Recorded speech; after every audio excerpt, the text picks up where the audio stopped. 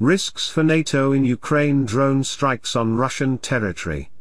A mistake could instantly transform the Ukraine war into a NATO-wide war, an escalation the alliance is unprepared to handle.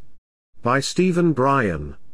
Published, August 31, 2023. On August 29, Ukraine launched its most massive drone attack on Russian territory to date, including an attack on Pskov airfield near the Estonian border where at least 2 and perhaps as many as 4 Il-76 jet transport aircraft were destroyed. The Il-76 is a large multi-purpose, fixed-wing, 4-engine turbofan strategic airlifter that also can be configured for special missions. It is a workhorse of the Russian Air Force used to transport troops and supplies. These aircraft have been produced since 1971, and are still manufactured. The Il-76 is also operated by civilian organizations in Russia and abroad. The aircraft in various versions has been sold to more than a dozen foreign operators. The significance of the attack on Pskov is the location of the airfield in northwestern Russia. It is 38.1 miles, 61.3 kilometers, from an Estonian border post Lohamar. Pskov is some 500 miles, 800 kilometers, from Ukrainian territory, which has raised serious questions about where the drone or drones were launched from in the attack.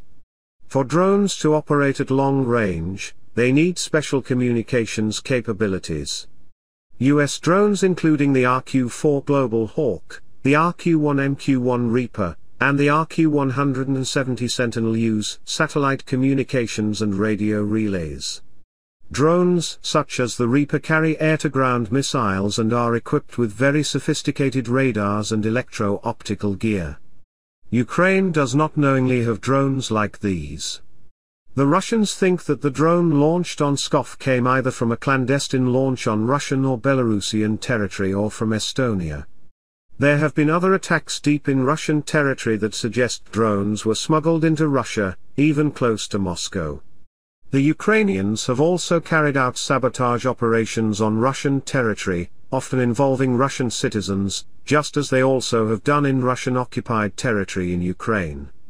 The Russian press provides almost no information about attacks inside Russia unless they catch the perpetrators, which occasionally happens. However, social media outlets do provide photos and videos of locations in Russia that have been hit. Some sabotage is aimed at military targets, but there are plenty of targets such as office buildings, shopping malls, and warehouses.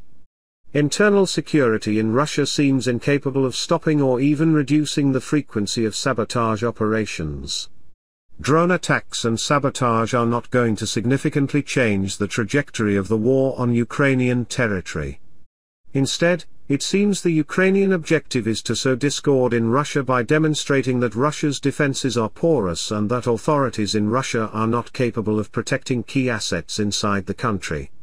In addition, Ukraine wants to demonstrate that there is serious opposition to President Vladimir Putin's government, thus the use of Russian citizens for provocations. Ukraine's attacks on Russia also are intended as a quid pro quo for Russian attacks on Ukraine's civilian infrastructure. Just as the Ukrainians launched their heaviest drone attack on Russia on August 29, the Russians carried out a heavy bombardment of Kiev. In Ukraine's drone and sabotage operations, there are a number of risks that may concern Ukraine's NATO partners. A strike near a vulnerable NATO country, such as the Pskov attack, could trigger a cross-border response that could spark a bigger conflict involving NATO.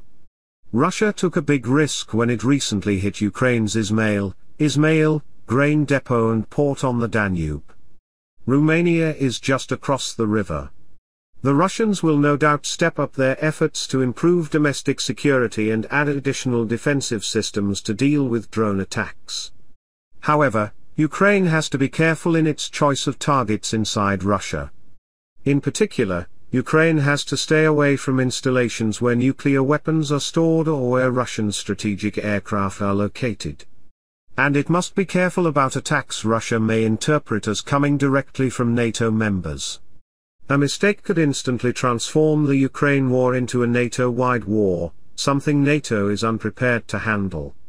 Stephen Bryen is a senior fellow at the Center for Security Policy and the Yorktown Institute.